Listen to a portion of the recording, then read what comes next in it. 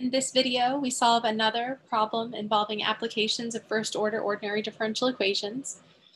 This example involves the spread of a virus. This is from page 96 of A First Course in Differential Equations by Zill, 9th edition. The problem statement says, suppose a student carrying a flu virus returns to an isolated college campus of 1,000 students. If it is assumed that the virus spreads at a rate jointly proportional to the number X of infected students and the number of students not infected, determine the number infected after 6 days. Assume that 50 students are infected after 4 days. Okay, so the first thing that we need to do is take everything that's written here and use it to come up with a differential equation and an initial condition and anything else that we might need to solve the problem. So first of all, it says a student carrying the flu virus returns to campus. So we have one student with the flu.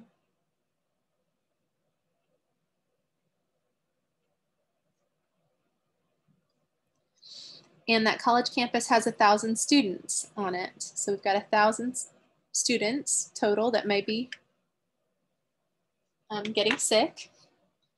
And then it is assumed that the virus spreads at a rate jointly proportional to the number X of infected students and the number of students not infected. So what that means is we've got a differential equation there. The virus spreads at a rate. So that's our derivative. That's going to be derivative of something with respect to t. And that rate is jointly proportional. So that means we know it's going to be k times two different things or two or more things, two or more quantities. The number X of infected students. So we're using X for those infected and the number of students that are not infected. Well, how we can interpret that in a couple of different ways. Depending on how we think about this student that arrived with the flu virus and this isolated college campus of 1,000 students. We could interpret that as saying that there are typically 1,000 students on campus and one of them has the flu on the first day. Or we could say that there are 1,000 students on campus and one joins them. So there are a total of 1,001 students on that campus. So the textbook, the First Course in Differential Equations textbook, 6th edition, or 9th edition, excuse me, by Zill, uses this 1,000 students. So they're saying there are 1,000 students on campus, including this one. And so we want to keep that in mind here. Let's go back to this statement. It says, the virus spreads at a rate that is jointly proportional to the number X of infected students and the number of students not infected. So if there are 1,000 students total on campus and X of them are sick, 1,000 minus X are not sick. So if 50 are sick with the flu, then we have 950 students that don't have the flu. And when it says the virus spreads at this rate, you might say, okay, it's a rate of change. A rate of change of what? Usually this is going to be measured whenever you're talking about a virus and the number of people affected or number of, like if you're talking about a computer virus, the number of computers affected, just something like that. Then the number affected per unit time. And if there are X students infected with the flu, we would say that that rate of spread is this instantaneous rate of change of the number of students infected with the flu per unit time. So that's what that sentence means. Then it says, determine the number infected after 6 days. So what they're saying is when t equals 6, how many students are infected? And so we're going to, with that in mind, let's say that t is measured in days.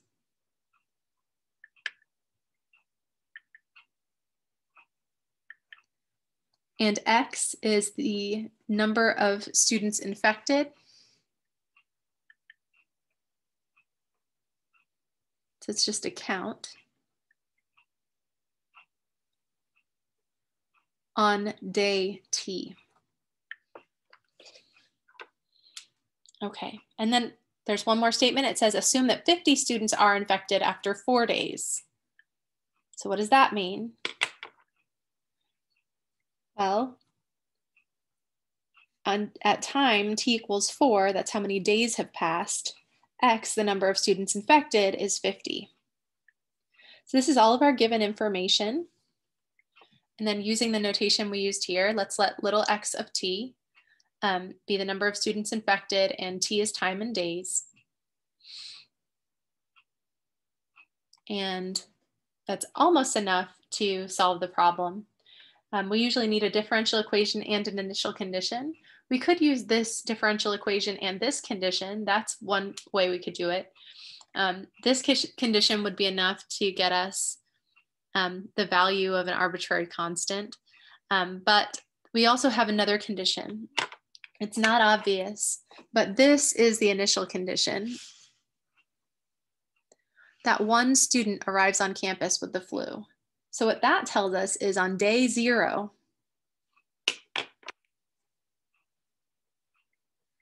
time t equals 0, we had one person that was sick. So you've got x of 0 is 1, that's an initial condition. You've got x of 4 is 50, that's an initial condition. If you're saying, why do I need 2 initial conditions? You don't, you only need one of those to solve the initial value problem.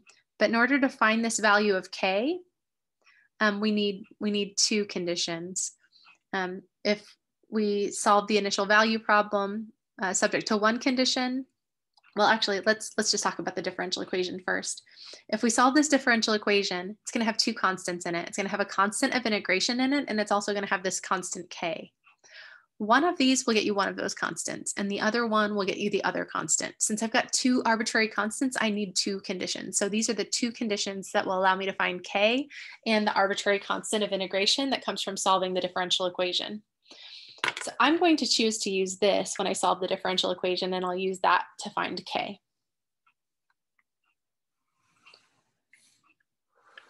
So we've got an IVP.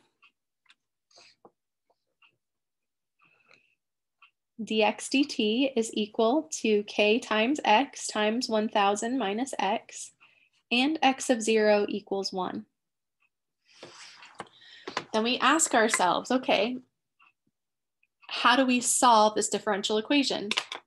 Remember, we always go through our list. We have these first order methods. We can solve differential equations that are separable. They're first order linear. They're homogeneous polar. We can solve differential equations that are Bernoulli equations, and we can solve exact equations. Most of the time when we're looking at applications, it's one of these top 2, but sometimes, every once in a while, you'll see one of these at the bottom here. So is it separable or linear? Now remember, k is just a constant. It's an unknown constant, but it's a constant. And our variables are x and t. So this is definitely separable. You can put all the x's on one side and all the t's on the other. So we'll use the method for separable differential equations this time. So let's start by solving the separable differential equation. And the way we do that is we start by separating the variables.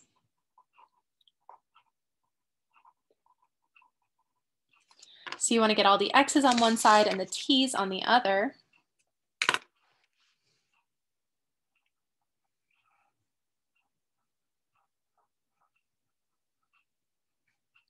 So I'll divide by this product and then multiply by dt and anti-differentiate both sides. Now this one on the left-hand side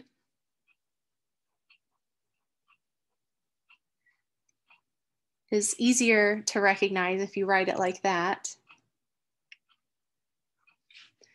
I've got a product of 2 linear expressions in x. So this is a rational function. If we're anti-differentiating a rational function and it's not one of our inverse trig functions like the arctangent, doesn't lead to an arctangent antiderivative, and it's not a u substitution, then we usually use partial fraction decomposition, and that's appropriate here. So I've got 1 over x times 1000 minus x. And that can be rewritten as a over x, so a over the first linear factor, plus b over the second linear factor. For some constants, a and b. This is the partial fraction decomposition of this.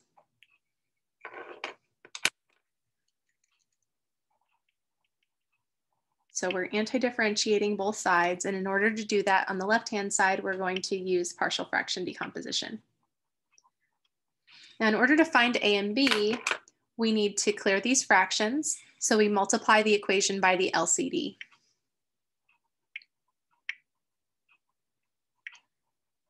So with partial fraction decomposition, you always state the correct form of the partial fraction decomposition. Then you multiply by the LCD.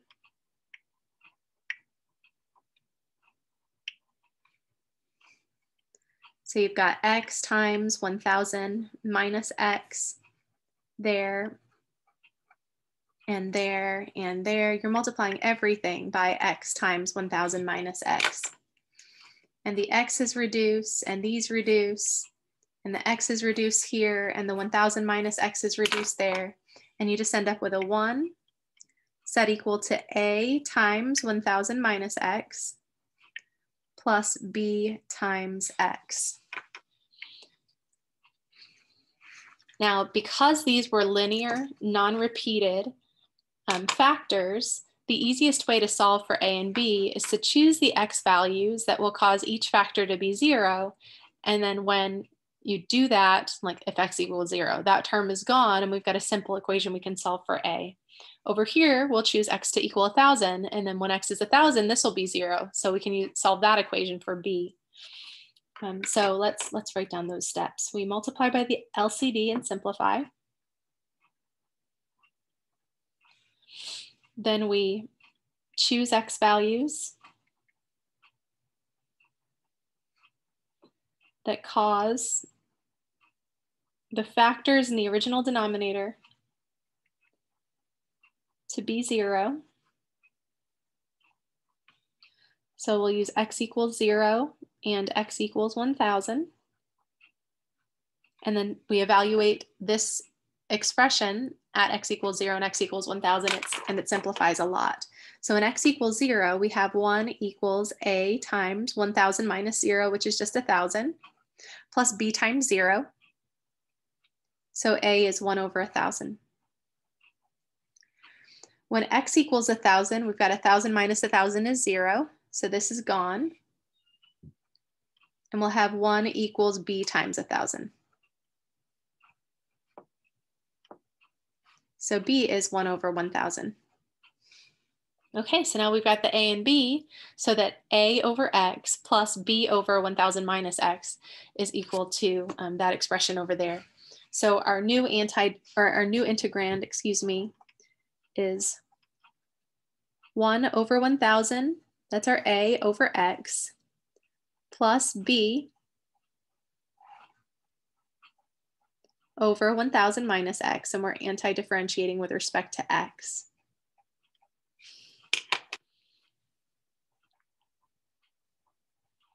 So we solved for a and b, and then we back substitute a and b into the PFD, partial fraction decomposition, and then we evaluate these integrals.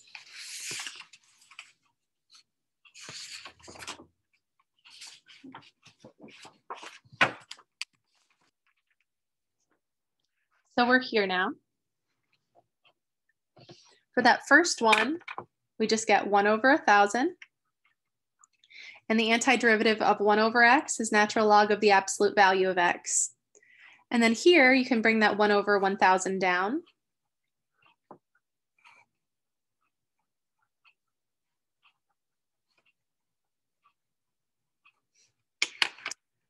And we anti-differentiate again. This time, we're going to let u equal 1,000 minus x. du in that case is -1 times dx, and then you multiply both sides by -1 to get dx by itself.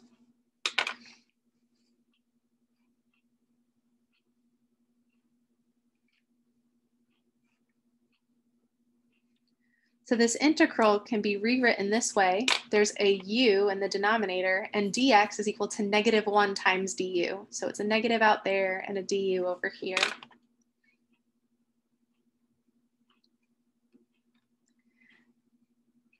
And I think I want to factor out that 1 over 1,000 as well. So this is 1 over 1,000 times natural log of the absolute value of x minus the antiderivative of 1 over u, which is natural log of the absolute value of u plus a constant of integration, but I'll let this constant of integration absorb both of the constants of integration from over here.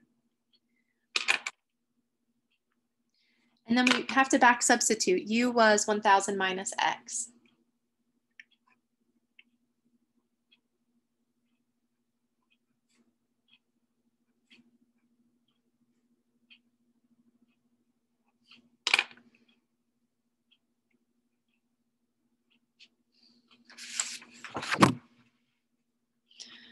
Okay, now remember what the problem statement said.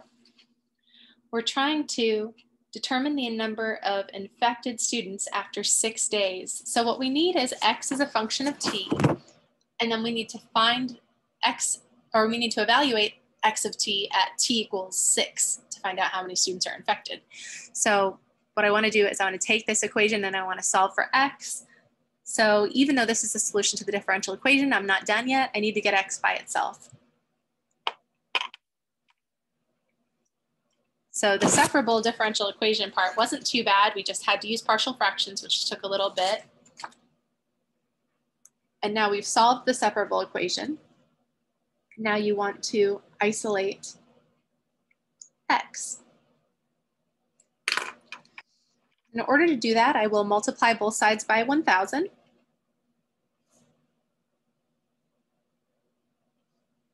And that will reduce with that.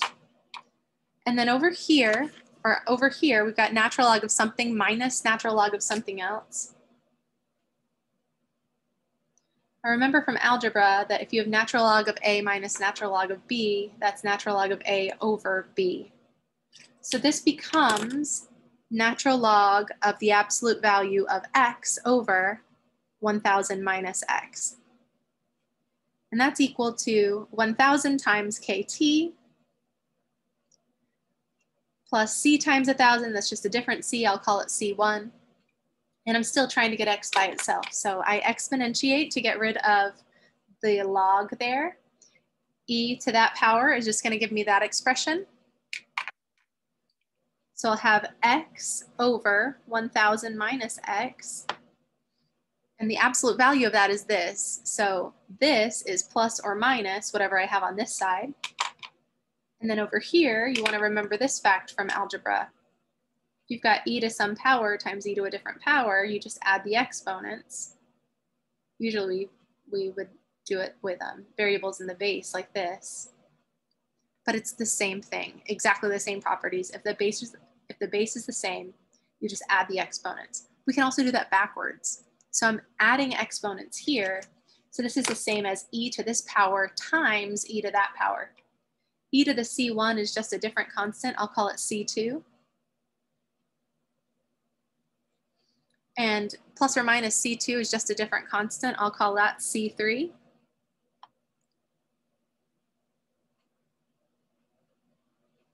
And I'm trying to get x by itself, so I will multiply both sides by 1,000 minus x.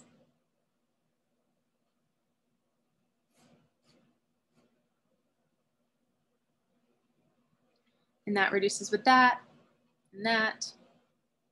And we've got this here.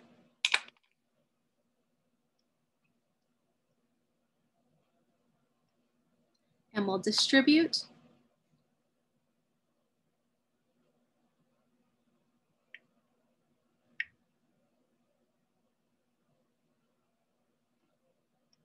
Still trying to get x by itself. We got x on both sides right now.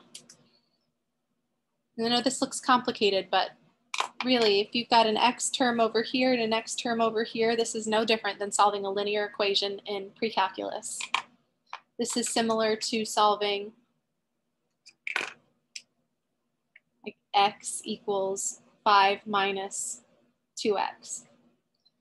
Now, instead of a 5, we've got that function, and instead of a -2, we've got a negative times that function, but the principle is the same. If I want to solve this equation, I just add the 2x to both sides, and then we simplify that, and we divide to get the x by itself.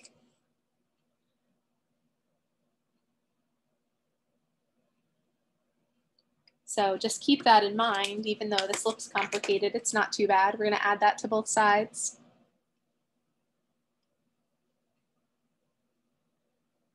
Don't get distracted by all of the details. You want to look at the overall structure of things. And then factor out that x.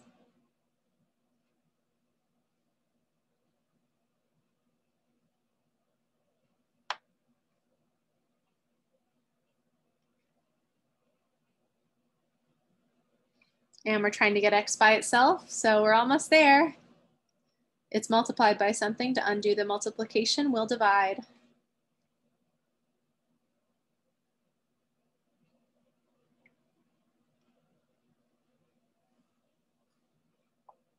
All right, now that gives us the general solution to the differential equation, and it's explicit.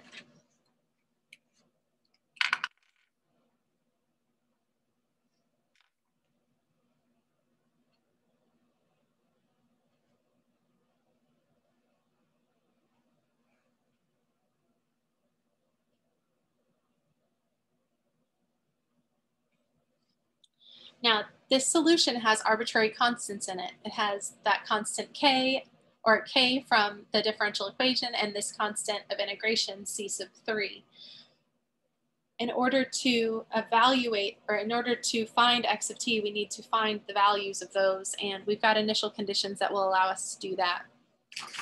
So remember, when we started, we had this: x of 0 is equal to 1, and x of 4 was equal to 50. By using both of those, we should be able to find the values of C3 and K.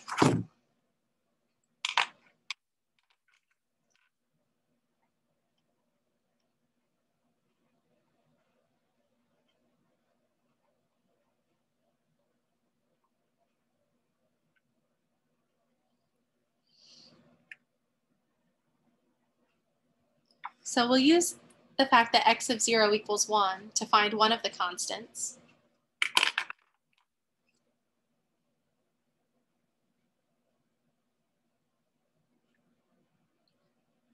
When t is equal to 0, that just becomes a 0. So we've got an e to the 0 there, and C3 times e to the 0 in the denominator. And so the k's are gone, so it looks like this is going to allow us to find C3, not k. So x of 0 turns out to be 1,000 times that c sub 3 plus 1, or over 1 plus c sub 3. And that has to be equal to 1 because we had one student on campus that had the flu on day 0. So we'll take this equation and we'll solve it for c sub 3.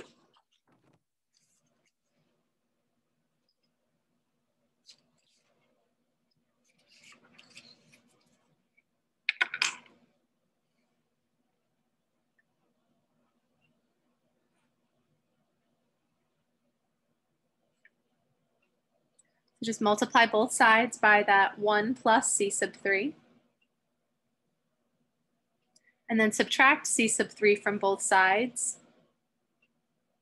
So that'll give you 999 c sub 3 equals 1. And then just divide to get that c sub 3 by itself.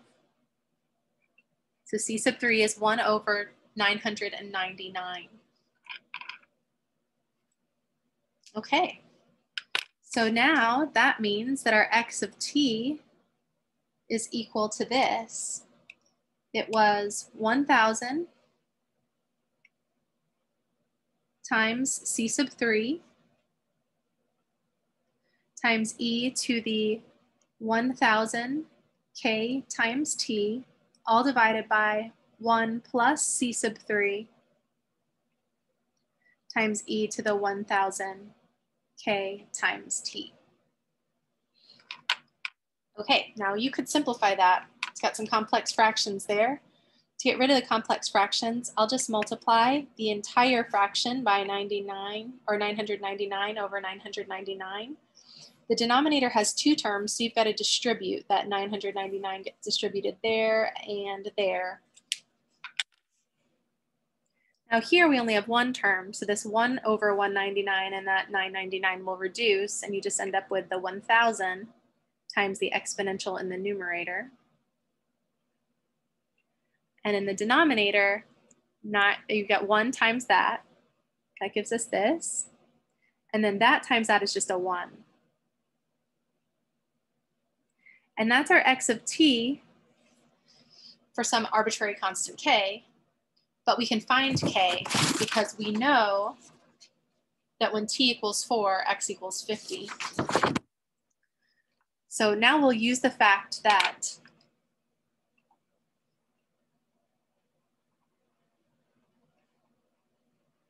x of 4 equals 50 to find k. So we'll evaluate this at 4, that's our t value there.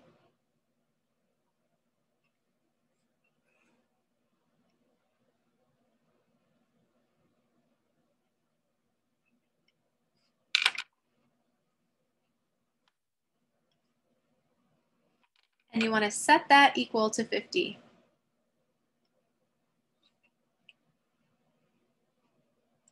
So you've got this fraction equals 50. So let's multiply both sides by that denominator and then simplify a little bit. So we've got a 1000 here, and that's going to be 4000 times k in that exponent. And then we'll have 50 times, oops, there's too many 9s there, 999 plus e to the 4000 k there. Okay, so this is our exponential equation. To solve an exponential equation where you've got exactly the same exponential on both sides, the first thing you need to do is get the exponential by itself. So we'll distribute that 50.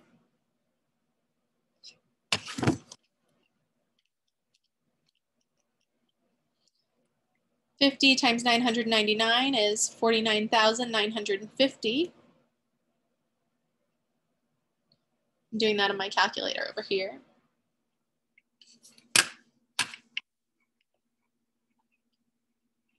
And then you want to subtract these guys, or subtract this 50 times the exponential from both sides to get all the exponentials on the left. And you can do this because these are the same exponential. They're exactly the same. 1000 minus 50 is 950.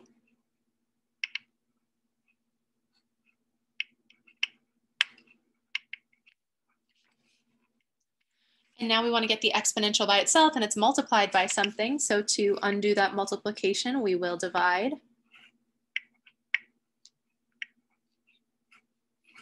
And you can simplify, and I know that's divisible by 5, but I'm not going to worry about that too much.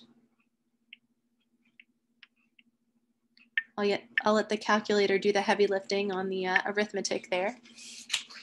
Guess it's not really heavy lifting, is it? But now we're trying to get this k by itself, and it's inside the exponential. So to undo that, we will take the natural log of both sides.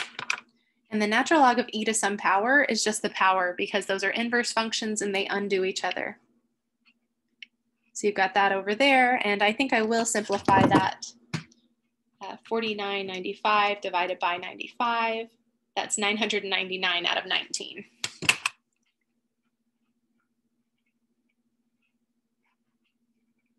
Okay, and we're trying to get k by itself, so we'll divide by 4000 or multiply by 1 over 4000, same thing, and that gives us k.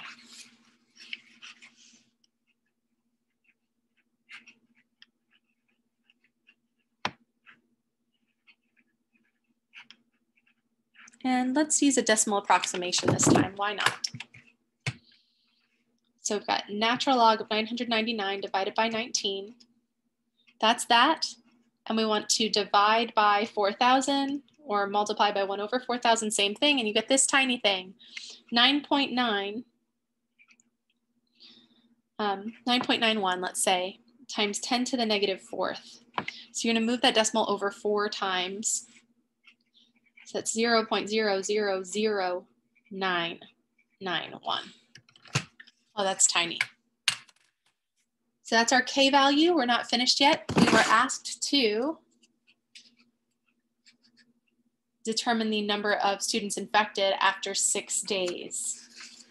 So now that we have K, we can write this solution without that arbitrary constant K in it, and then we can evaluate that solution at T equals 6, because we're interested in the number of people that are sick after 6 days.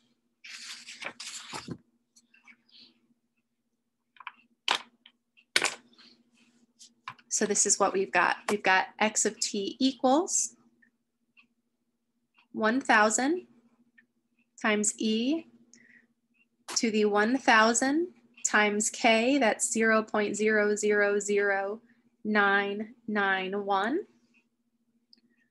times T, all divided by 999 plus E to the 1,000 times K, that's 0.000991 approximately, times T. And multiplying these by 1,000 just moves that decimal over 3 times. You're gonna go 1, 2, 3, 1, 2, 3, and that's gone. So this function is 1,000 times E to the 0.991T, all divided by 999 plus E to the 0.991T. And that's an approximation because we use the estimated value of K. All right, now they asked for the number of infected students after 6 days.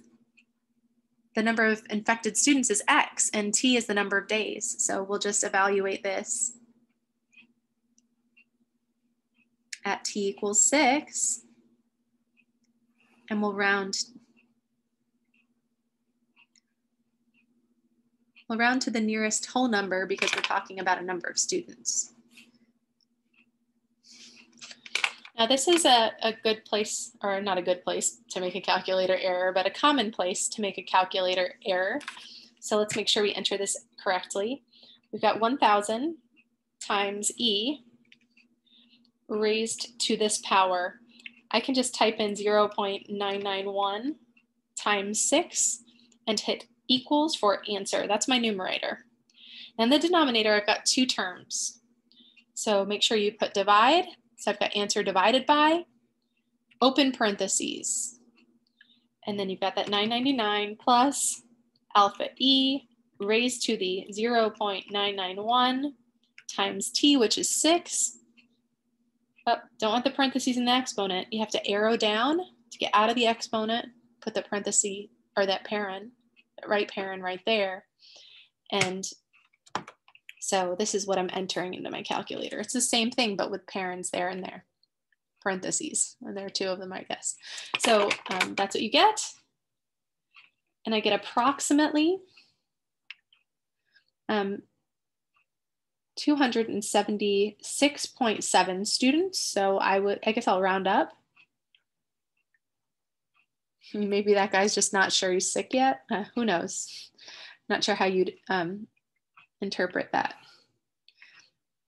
Our mathematical model gives us real numbers, not integer values. So we'll just round up. So approximately 277 students will be sick after 6 days.